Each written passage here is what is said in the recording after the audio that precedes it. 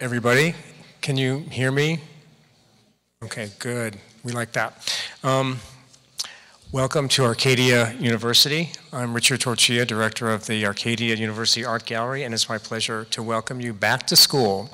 Today is the first day of classes here at Arcadia, and I wish we had better weather because often these early events in the semester are accompanied by receptions that occur outside the gallery. And it's just a steam bath out there, and inside the gallery as well. I should say we have no air conditioning in the gallery, so I'll just apologize once for that. But please bear with us, and thank you for making your way up here tonight. I really am not a fan of reading biographies, and so the handout that you have basically gives plenty of information about each of our speakers tonight. Co-curators Alix, Lambert, and Julian Hoeber, who are both artists, and Luc Sante, who you know is a writer, but all three of them are actually similar in the sense that their biographies are kind of idiosyncratic and unusual. They don't follow the sort of standard paths that many biographies do, especially Alix's, I have to say, is incredibly unusual. But everyone has a really good reason to be sitting here. And so I'm hoping that you'll look at the bios at some point, but I wanted basically to sort of avoid spending that time that way and focus on the conversation that we can have about no bingo for felons, which opens shortly after our conversation. We're going to talk about 40 minutes or so. We hope that there'll be questions from all of you, because this is a very discursive exhibition. I have to say, I've yet to get my mind around all of the subjects and the issues and the questions in the exhibition, which I always think is a great sign of a good show. I mean, I can barely hold in my mind all of the topics that are presented, and I hope that some of you probably have not, most of you probably haven't seen the show, which is sort of why we're cycling these slides. The show originated in Los Angeles last summer at Blum & Poe Gallery, and what we have here, the show was actually there. It was called No Person May Carry a Fish into a Bar, and I'll let Julian and Alix talk about that a little bit, but we changed the title of the exhibition for Arcadia to No Bingo for Felons, which is a obsolete law that's still on the books in southeastern Pennsylvania, and that points to one way in which law and crime and art are complicated by text and time, and it just you know, we could talk for an hour about just the list of obsolete laws and the sort of poetry and humor that they embody.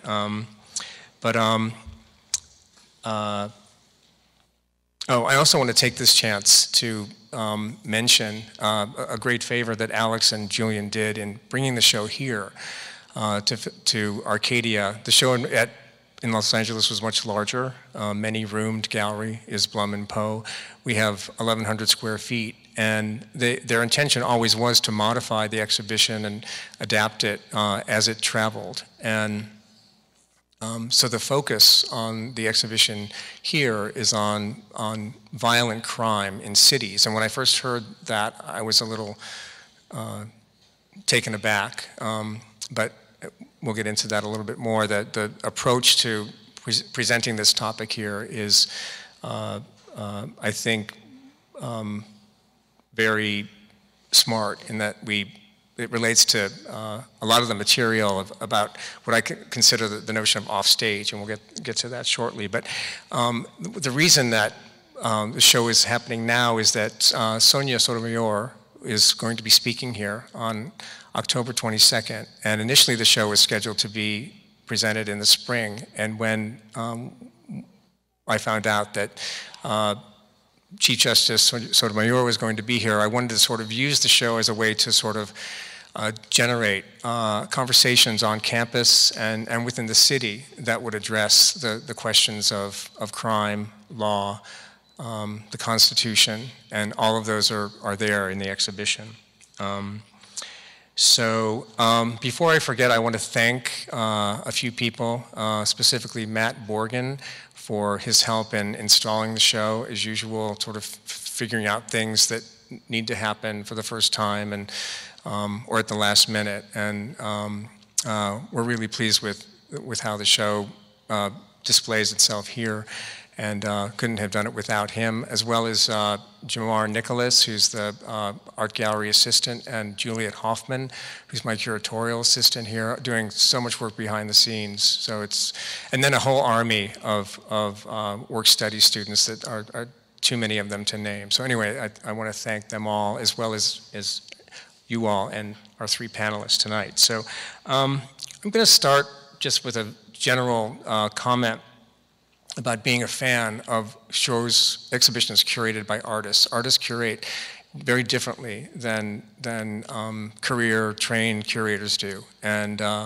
so I was really happy to learn that one of the sort of basic premises of the exhibition has to do with the notion of rules, which is, of course, is what a law is. And maybe, Julian, this is a chance for you to talk about somehow something that comes from your own practice that ended up sort of being generative in the formation of the show.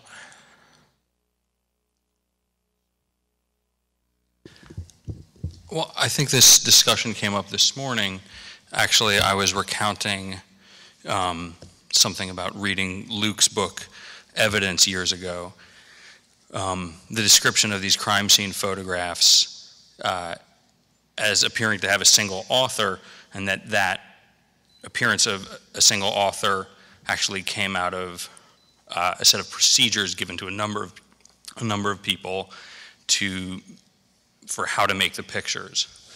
And when I read that, I thought about that this is very much a sort of conceptual structure for making an image, and you could define a look through a set of rules. And so much of the show that we did relates to, and the subject of crime's resonance with art is this idea that certain kinds of art is made by breaking rules, and certain kinds of art is made by making rules and following them. Certain kinds of procedural conceptual art are based in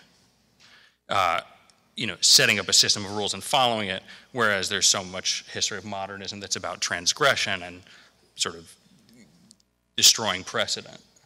And that has this resonance with both the law and breaking the law. Do you know what some of those rules are in terms of approaching a crime scene and then photographing the scene? I'm going to defer to Luc. Well, it's a code that was established by Alphonse Bertillon, who was the head of the identification services for the police department in Paris, beginning in the 1880s. One of his inventions is completely obsolete, which was identifying criminals by the supposedly unique set of measurements in their bodies. So the Bertillon system really referred to measuring, all the joints in the fingers and from the elbow to the shoulder and etc. But that was disproved in about 1904 when they found 2 inmates in Kansas who had the same name and the same measurements, and who looked almost identical as well. So that's when they switched to fingerprints. But for our purposes, Bertillon's rules for taking photographs of crime scenes, he was also the pioneer of mugshots, but in this case it's crime scenes where you cover a scene in, I forget, it's 16 or 32 different segments directly overhead, 45-degree angle from the 4 cardinal points, and then from 10 feet away, 20 feet away, whatever. And there's a way in which any crime scene photograph taken according to Bertillon's system looks like any other. But there it stops, because some of them actually, the New York pictures don't look like the Paris pictures at all. Partly because the New York cops disobeyed the rules, but also, I don't know, I've been actually asking myself this question for 20 years now, and I haven't really come up with a perfect answer. And so that the rules actually generate a variety of outcomes, and in terms of the results that. Well, yeah, I mean, they, you know, they're simply common sense, matter-of-fact rules for getting as much out of, you know, getting as much photographic coverage of a place where something happened as possible. But there are a lot of variables in there, especially in the early days when other cops who were not part of the photographing crew would routinely go in and move things around so that the pictures became nonsense as evidence. But also there's lighting conditions, there's space. Some of the pictures taken in my first book, for example, they couldn't really observe all the Bertillon protocol because the rooms were just too small. You could the room would be, you know, 8 feet wide, so you couldn't get that you know, 6-foot distance from the central point or whatever.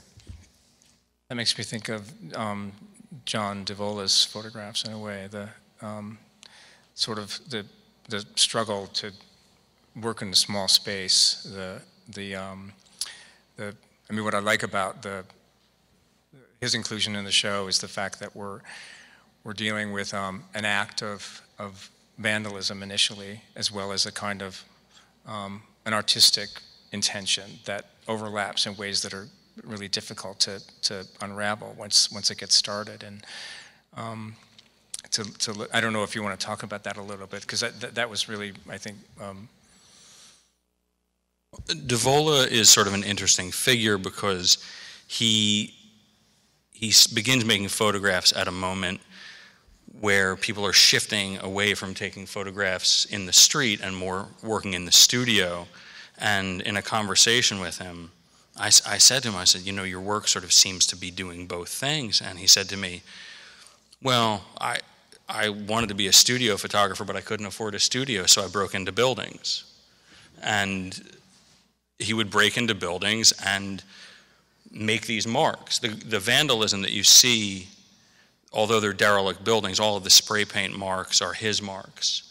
And he makes these photographs that become, you know, they do strange things with space. He's alluding to the history of photography, well, not even the history, but the material of photography with using silver and black spray paint, silver for the nitrate, black for the exposure, and he makes these abstract patterns in the architecture that alters the appearance of the architecture, but you never lose this sense of destruction. And you never lose this sense of the document, which I think some of the more strictly studio work that happens around the same time or immediately after tries to, you sort of lose the idea of the document at a certain point. But the question about how we read these pictures, I think, opens up another thing we could talk about in terms of the way we, and again, in a way you talk about this in your essay about sort of wanting to move away from this idea of the forensic and the sort of interpretive act and how they collide in terms of maybe you could talk about the Rugoff show and how, in a way, you could distinguish no person may carry a fish into a bar and no bingo for felons from that earlier project of Rugoff's. And maybe that. Well, one thing about Devola that's nice is, for this example, is that, you know, they do have a certain look of flatness that we associate with some of the, you know, evidence photographs, but they're very composed, they're very graphic, they're very designed, which seems to exceed that strictly conceptual project. And Rugoff's show, called The Scene of the Crime, one of the central propositions of the show is that the methods of forensics, that kind of interrogative looking, could be used to decipher the meaning of certain works of contemporary art. He showed a lot of performance relics and would read these sort of, is it not Greenberg, the other one, Rosenberg, the sort of Harold Rosenberg method, but sort of turned into this forensic reading of the splatter. And for us, it was more interesting to see what kind, in Devola, for example, what kind of excess that can't be reduced to interrogation was also there in the work. This design element of Devola, the sort of beauty element of Devola, it's hard to reduce that out when you use these sort of forensic procedures, and that kind of excess for me was always incredibly interesting, that it covers both parts, and then it has this inexplainable thing. And I mean, Alix, correct me if you disagree, but sometimes the show doesn't seem to be perfectly, tightly conceptualized. There's certain things that hang off of the edge of the sort of nominally defined purpose of the show, and that's because the sloppiness starts to get very interesting. It starts to exceed an idea that you can just articulate as an equation. I agree with that. I mean, I was thinking of the show as a kind of, I mean, any curator's always weaving a filter of some kind that's not finished. So things pass through the filter and get into the show, but the filter's being made as new things come along, right? And there's, so that to some extent, one of the premises of the exhibition that I find really important is the fact that, especially as in its manifestation here, is that we rarely see the criminal act being documented. We see residue, we see crime solving, we see the sort of, Frank Bender's work is, I think, important to talk about, and members of his family are here tonight, which is amazing. And to address in a way the fact that, with few exceptions, the crime is not depicted, or it's described in a way by what's left over, and there's this notion of, again, what's off stage, which for me was a comforting thing, because I'm not really interested in looking at blood and guts, and I think that was an intention on your part, and maybe we could talk about that a little bit. I mean, sorry, that would be one thing that I would say for me is interesting, just in terms of you asking relevance to our own work. And historically, I've done a lot of film and still photography where there was a crime scene that I had access to the actual image and didn't want to use it for the reason that you're saying. I feel like it makes the story or the humanity very inaccessible to look at a maggot-riddled body, whereas if you look at the place where something happened, or the props, or whatever you want to call them, around what happened, that it's our brains are much more able to kind of think about and process and the complexities of something than just looking at something that's sensational and kind of horrific. Right, the brain sort of shuts down instead of curiosity being activated.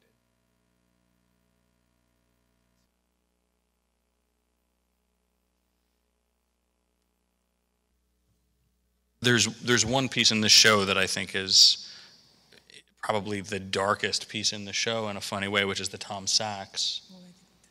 Is that what you not think so? I don't think that's the darkest piece in the show. Well, I mean, Do you want to describe it? Yeah, it's a shotgun that was hand fabricated by Sachs from things he could buy at Home Depot, essentially. And it's been altered so it won't function, but in design it would be fully functional. And it was a gift to a friend, and it includes 4 bullets, each one labeled with the names of his family members. And it's kind of a nice looking thing. It looks like a toy. It's very playful, but sort of in the middle of that is just like the most kind of brutal destruction. It's the darkest in a humorous way, I guess. It doesn't really, it hedges on that darkness, right? I want to know what you think is the darkest piece in the show. I think the darkest piece in the show is the rape film. Oh, the rape yeah. video. Yeah. I think that's a depiction of violence that we're actually showing. I haven't forgot about that. Yeah, for sure. That's the one that's the most overt depiction in the show. Briefly, just... Yeah. Surprisingly enough, John Lennon and Yoko Ono concocted this idea for a film that was a very simple description. I'm not going to quote it exactly right, but something to the effect of a camera crew should follow a woman through a city until they have her cornered and she falls down. And they hire a camera crew and they do it, and they corner her well into her apartment.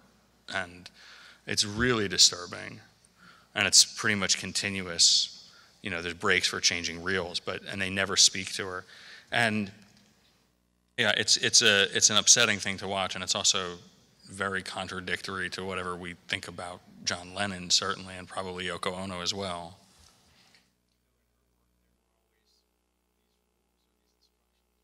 Right, her early work was instruction-based, but also some of it quite transgressive. Right. So the subject, the woman being followed, didn't know this was, she was not a participant? No. No. Because I was thinking, you know, when I walked into the room and I didn't know what this video was, it made me think of Sophie Calle. Right. Or, sure. Where she has herself followed by a detective, or she follows some guy, but those are playful compared to that, I guess. Right, right. I mean, and there's this sort of famous Vito Acconci piece, and this is, as you noted, Richard, even more upsetting than that. And the Acconci piece famously resulted in the changing of laws in New York City about stalking. Oh, that. Oh, really? Okay. Yeah. Oh, wow. Yeah, the Acconci piece, which we've talked about putting in the show several times, but I think either MoMA or the Whitney owns it, so it's a little tough to get our paws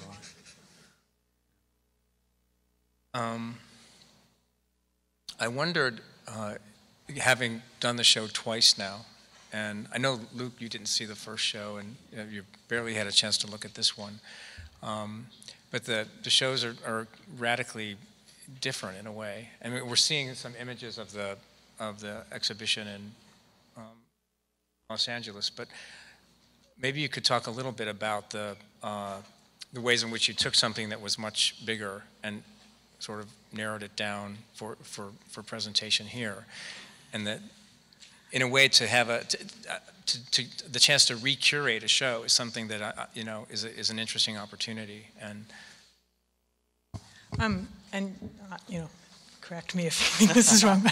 I mean, I think from the beginning we talked a lot about wanting to have, it is such a big subject that, so I don't know if it's recurating or if it's like this continuum, because we've been talking a lot about the next iterations which we have thought out and which would be very unrecognizable from these. And so I think that's something we've been excited about from the beginning, and it was just exciting to have the second one happen. But I don't know if it's recurating or if it's like an opportunity to focus in on some aspect of that original.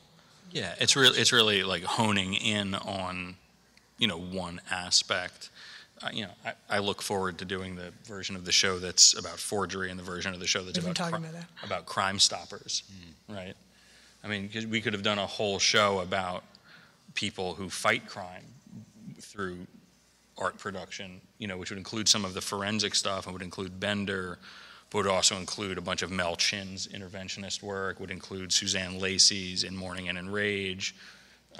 And all of the forgery works that were in Blum and Poe are not in this, and we would like to do an expanded forgery exhibition.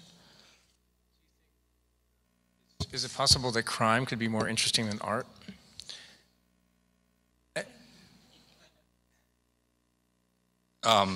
You're asking me that at a moment where I think most things are more interesting than art.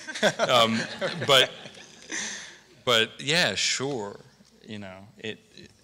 There's not a lot of taboos left in art, right? And that's always interesting. And there's plenty left in crime. That's all it is, in a way, right? It's like there's very little transgression that you can actually achieve in art at this point without almost extracting yourself from it. And I think for me, part of part of the fun of this show, of putting the show together, is you're still looking for these spots where you have friction, right? You're still looking for these spots where, like, maybe that can, like, disorient someone a little bit in a way, where you get, you know, the Gregory Green Bible bomb that keeps coming by. That, you know, that piece, you know, trips people up, right? It looks, and we had to put a sign in the gallery of Blum and Poe that says, there are no real bombs in this show, right? And Gregory actually told us that if you don't do that, the appearance of the bomb, even if it's not a real bomb, is an act of terrorism. Which he learned the hard way. Yeah, which he learned the hard way. Was he arrested? He's been. He was. Can I say this? Yeah. Well, no, but about he says it. Yeah. He was on the FBI's. There's a piece in this show that is a nuclear device, and it's a perfectly constructed nuclear device, except the plutonium is replaced with a baseball. And he's made a number of Bible bombs and rockets, and I think the first show he did, he synthesized a couple quarts of LSD and put them in glass jars, presented them as sculptures, and was arrested. But he was on the FBI's suspect list for the Unabomber at one point, which he seems a little proud of, which is great. Yeah. Oh, tons of people were on that list. That's nothing special. So, I mean, yeah, that, to me, yeah, that's makes it pretty good. That makes it pretty interesting. But his story about when he learned this thing about having to state that there was no explosives was when the basement flooded at the gallery, and the firemen came in and saw all of this bombs and weapons and called the police because they were afraid. So you have to label that it's not, that this is art, and that it was that breaks the law. And shipping these things is always interesting. Yeah. We do have a collection of emails we'd like to publish for the catalog. I was interested in one thing you said about the Devola, that it was almost like you eventually bumped back into art again, though. I mean, as much as we might love crime and how interesting crime is, none of this would really be possible without the sort of permission that art provides. And but I bumped back into that with Bender more than almost anything else. And, you know, this may be because I was a student of Mike Kelly's and his continuing investigation of the uncanny, but, you know, I'd put Bender up against any number of very successful contemporary sculptors for producing these. You know, there's things, even if you don't know the stories behind them, if you don't know how he got there, if you don't know the sort of combination of science and what seems almost like psychic interpretation of... Is that Bender? Okay. Yeah. Right. That even if you don't have that information, these things have resonance as objects, representations, that, and what Luc, it's terrible to quote you, but what you were saying earlier about some of the crime scene photography allows for the documentation of spaces that would never otherwise have been photographed, that there is something in crime that demands representation, right? There's always these things in forensics that demand representation, and you know, what art is pretty loose, right? And anytime we have a picture, we're kind of there already. You know, I find that excess in the Bender, in you know, I would pour through books of crime scene photographs for years because it just, those pictures are really good pictures. They're really interesting pictures in a way that sometimes, like, you know, a Salgado photograph isn't. But let's push that. They're interesting because of the transgression, or the. I mean, in a way. I mean, I spent a long time geeking out about the way film grain and flash photography signifies truth, And this is something picked up by Terry Richardson. And, you know, there's a kind of semiotics in the photographic image that it's always there, right? And what can be interesting about the crime scene photograph isn't even about transgression, but how it communicates in a very complex way. That seems like a much more complex way of communicating than the Salgado, for example, which seems to be telling you everything you already know. Maybe, Luc, you could talk a little bit about that, because you have actually an extensive collection. We're lucky to have the 4 pictures you loaned to the show, but this is an ongoing interest for you, and it doesn't seem to be waning. I mean, it's... Actually, what I was thinking of was, well, you know, I mentioned my book Evidence. When I named that book, I was shamefully ignorant of the fact that there was a previous book, also called Evidence, put together by Larry Sultan and Mike Mandel in the 1970s, 1980s. They had unbelievable access to all kinds of, the photo archives of public institutions in the state of California, but also major corporations like Bechtel. I mean, places you wouldn't think would allow a couple of arty photographers in to just look at their photo files. But they went through looking for the strangest pictures they could find and came out with this book, which is truly remarkable. If you're not familiar with it, I urge you to seek it out.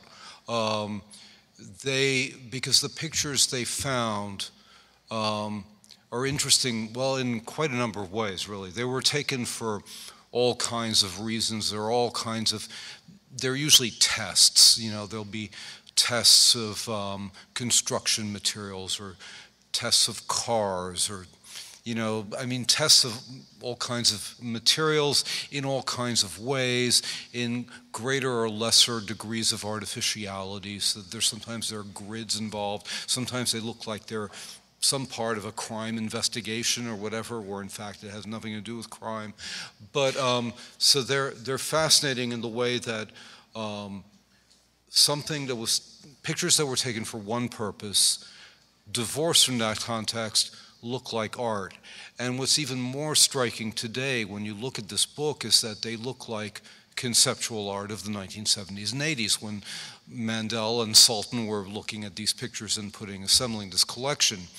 They really take on, they have that substance of their time. It reminds me of the illustration in a book by the anthropologist Edmund Carpenter, where he shows you a Chinese pagoda built in Munich in the 1880s that was, to everybody who saw it in Munich in the 1880s, looked like a Chinese pagoda, and now looks like a German 1880s interpretation of a Chinese pagoda. So in the same way, these photographs, the selection made enlarges them twice over. They're art, but they're also very specific art of a certain time and place.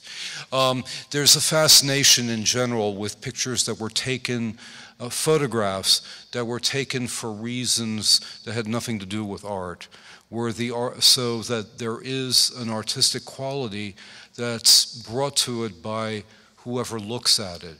The pictures that Mandel and Sultan collected didn't look like art to the people who made them, probably not to the first or 6 layers of people who saw them, because you had to have a background. You had to have been informed by art photography, by the photography attached to conceptual art, etc. So as we've become more sophisticated in our knowledge of photography and its uses and its history, so we could look at photographs from a wide range of purposes, made over a wide range of time, and see them as art, where nobody connected with their making would have. And, you know, this is like sort of answer to the conundrum of, you know, my 6-year-old child can paint as well as that, or, you know, a chimpanzee can do it. Well, the fact is that, you know, we know what the answer would have been back then, but photography brings a kind of objective layer to this, where, you know, there's such a vast and rich body of photography, especially photography made before innocence was lost, let's say around 1980. You mean the digital?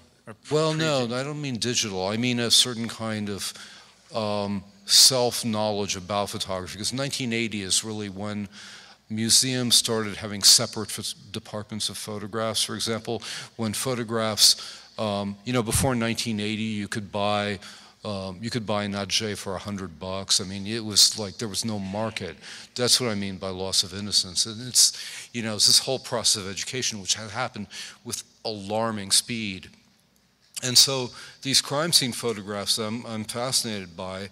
I'm not fascinated by them because they show disgusting things, as some crime scene photographs do.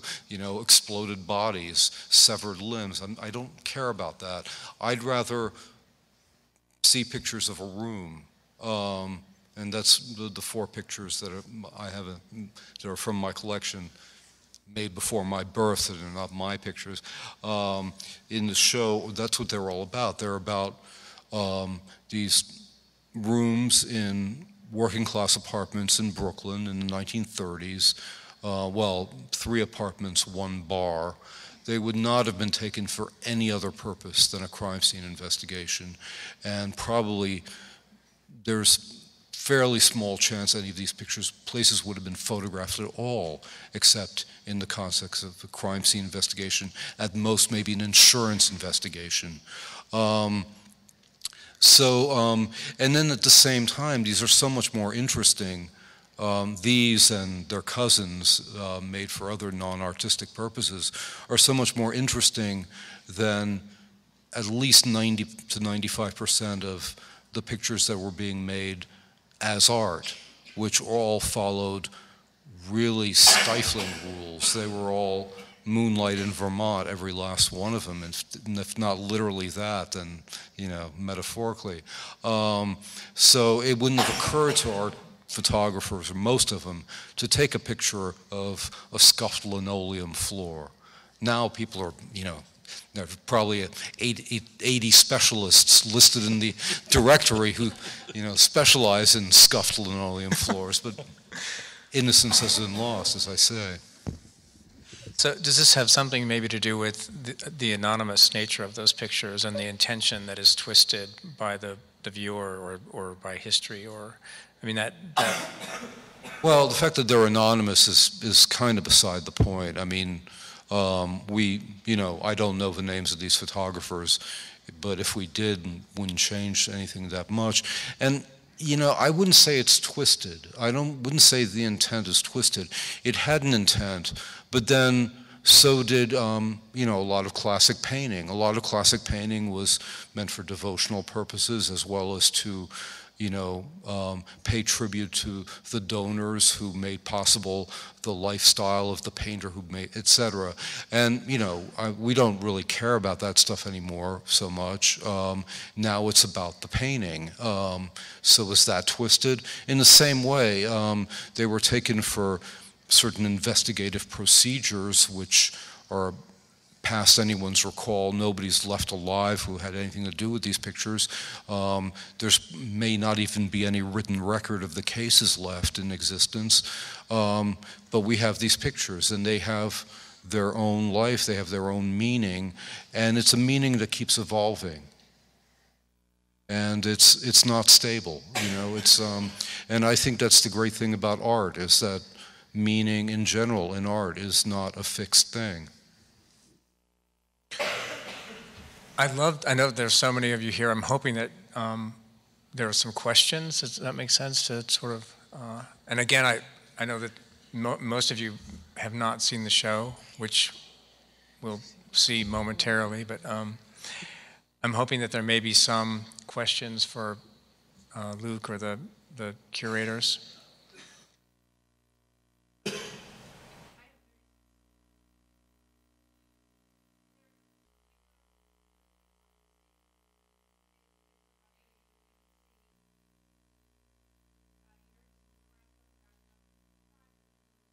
Mm-hmm.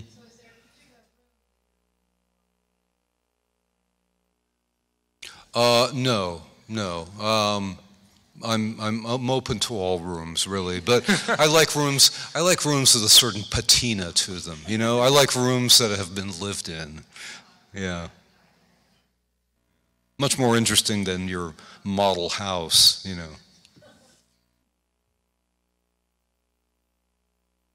Question.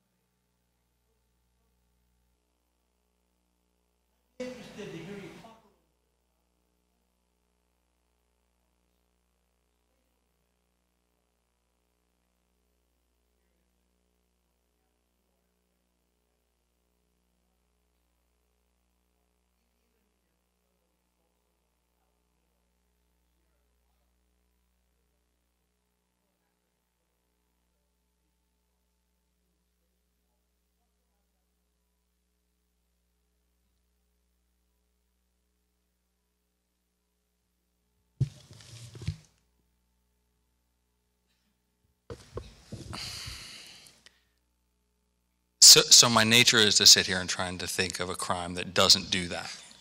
But I can't. And I think it's a really wonderfully articulated explanation of a connection between crime and sculptural concerns, actually. Corey Newkirk's piece in the show, there's an image of it that comes up a bit, which is these newspaper photographs with the police line that runs through all of them. That piece is called Long Division, and you know, he's obviously making a pun both about a police division but also about the way space is divided by that line. And you know, yeah, what's yours and what someone else's is sort of at the center of a lot of these pieces. I think you articulated it beautifully. Yeah, I guess it would have to be a crime, a physical crime, is something that occurs in a very specific place. I guess the exception would be a thought crime. You know, because I think even I was thinking like train robberies. They take place like, you know, in on a line, but still, it's going to occur in a pinpointed location. Yeah, so it's not an art of the landscape.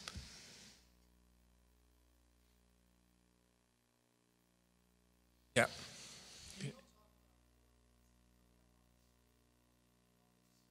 That's the Corey Newkirk. That.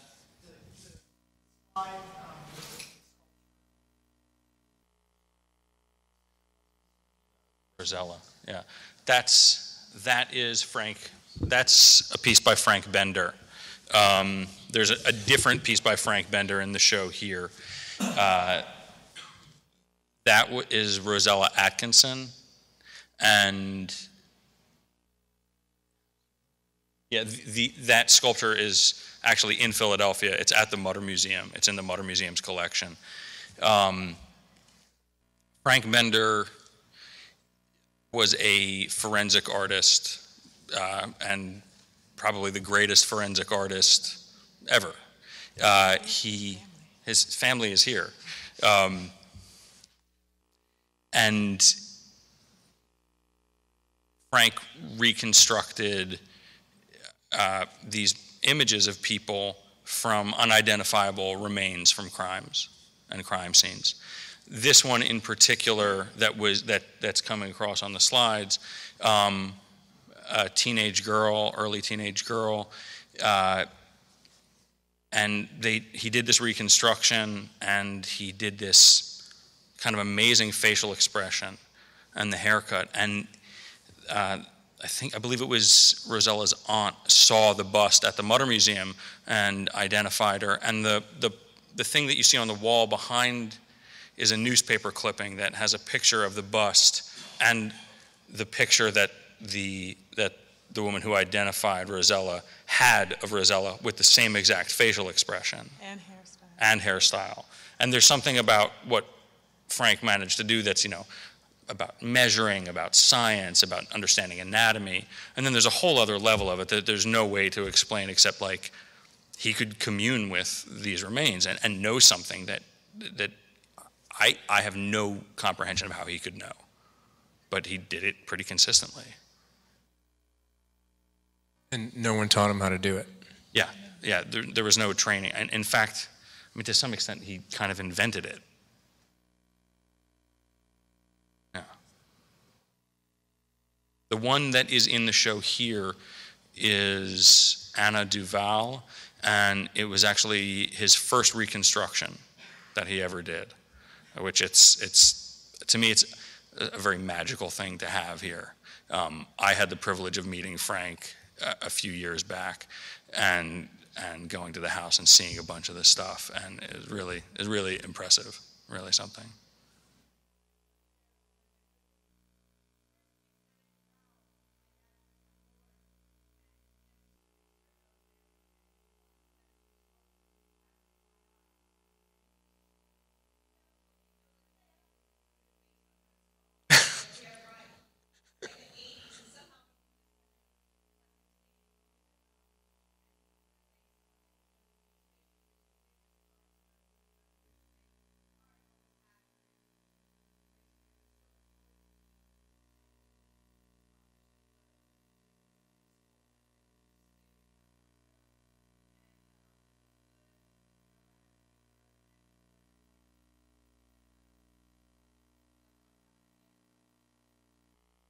Thank you. And that, correct me if I'm wrong, but that Anna Duval she was shot in the head, and they said to your father, we have no idea what she looked like, and he said, I know what she looks like?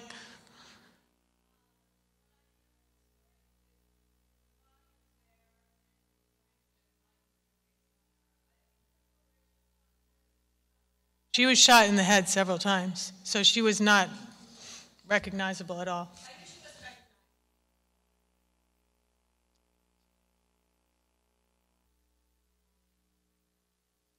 Any other questions?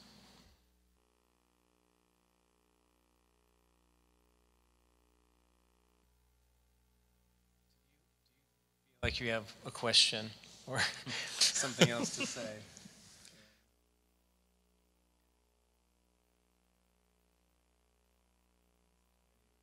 Missing pieces or?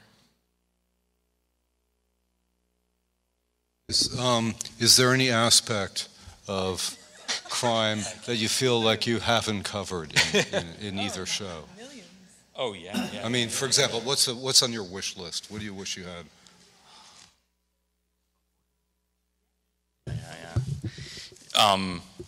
There's a show that we've been bouncing back and forth ideas in emails, which is in this version in Los Angeles, there was a section that was about forgery, where we got this really nice thing in motion where we had,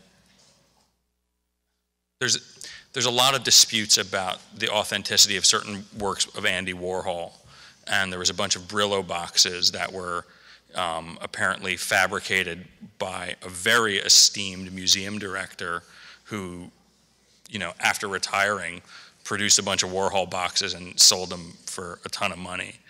And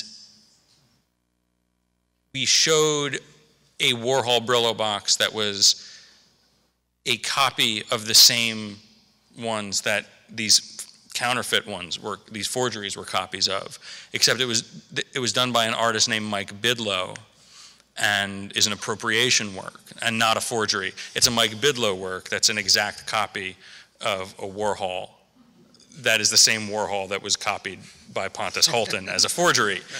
And so the whole thing sort of goes off the rails. And then to just add to it, we had a second Brillo box, which is slightly smaller, made by a guy whose name I'm not supposed to say, who was a member of the factory and left the factory with screens and got permission from someone at the factory to make a few for him and his friends, but they weren't real ones. So here was a guy who had made Brillo boxes for Warhol at the factory and had Warhol's screens and is making Brillo boxes that are not real ones. But, and you can't count them as any, you can't, they have no value, except they look like Warhol Brillo boxes. And they're the same fucking amazing. Yeah, they're the same thing. And so we had those two side by side. And then we had a Modigliani painting and a Renoir painting, a Renoir pastel, that were both done by Elmire de Horry, who is the subject of Orson Welles' documentary F for Fake, who is this world-renowned art forger. And at the opening, the artist Pierre Bismuth showed up and asked us if they were real Elmires. Because those became valuable over other faked. His forgeries are more valuable than other forgeries of forgeries. Elmires, right? And I said, I said, Pierre, how does one tell if it's a real Pierre Bismuth or a real Elmire? He says, well, you hire the Modigliani expert, and if they can't tell that it's not a Modigliani, it's an Elmire. So this is the subject of the show we have been talking about most. There have been lots of new forgery cases just in the past couple of weeks. The past few months, it's been a bevy of things. Find that Queens guy. I've always wanted to look into the fact that, Marcel Marrière, who was this Belgian surrealist, was close friends with Magritte, claims that he and Magritte lived basically in the 1940s when there was no art market, everybody was broke. They lived through making forgeries. So they're presumably somewhere out there in European country houses, these forgeries that are real Magrittes.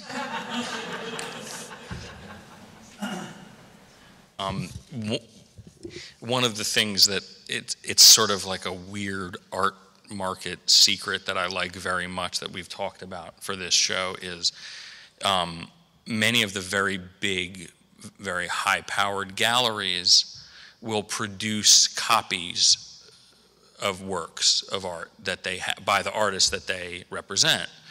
And a friend of mine who worked for a gallery in Los Angeles had an Ed Ruscha in her house. And I said, how do you have this Ed Ruscha? She goes, oh, it's a dummy. I said, how can that be? She says, no, we make dummies to take over to collectors' houses and hang in their homes to see if they like it enough to buy it. So there's this whole raft of fake artworks produced by the galleries as devices for selling. And this is just one more level of it, and then you have the appropriation level, and it's just sort of endless.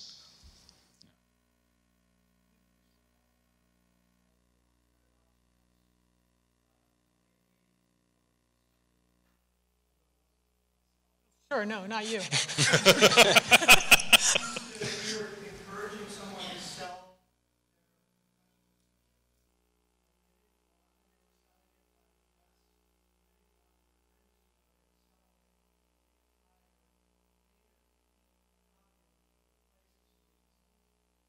So we'd like to talk to you. There's a Katie Noland piece that came up for auction, and she decided it wasn't a Katie Noland piece anymore. When it went up for auction, someone had paid a bunch of money for it, and she said it was damaged in a way that invalidated it. But suddenly, there's no value to the thing whatsoever. I'd like to get that piece, the invalidated Katie Noland piece. I think that would be a score. And I'd like to get someone to paint a forgery of one of the Richard Prince. Oh, well, I can do that. All right, one more question.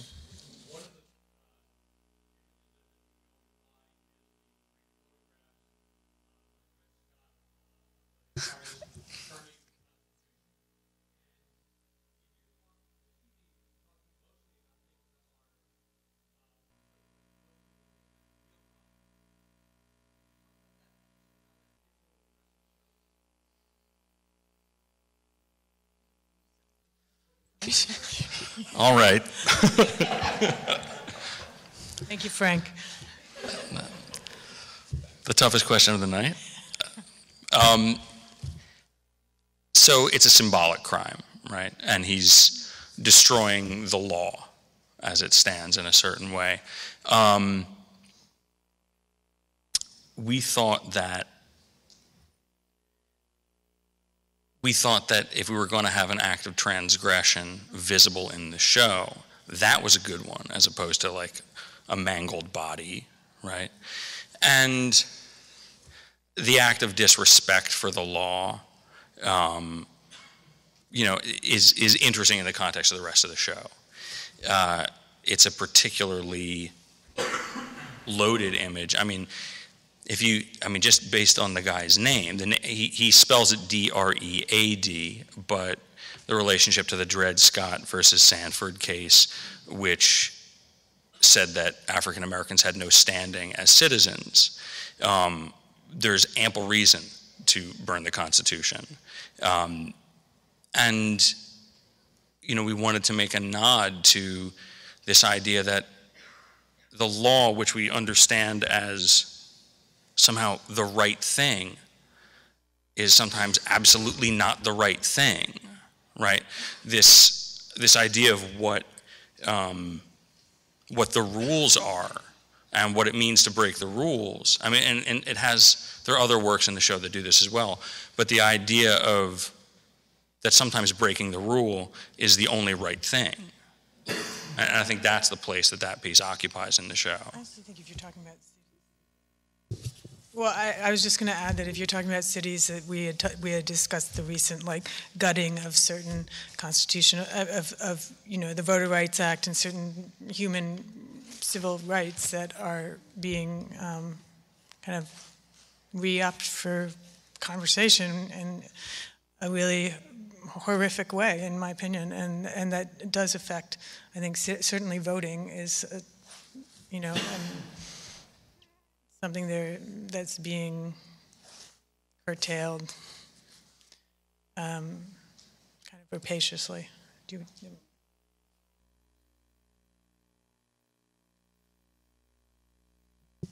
On that note, I think we should go look at the show, and there's lots of refreshments, so thank you.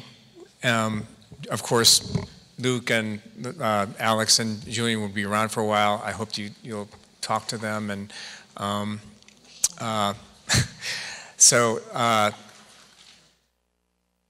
about a round of applause for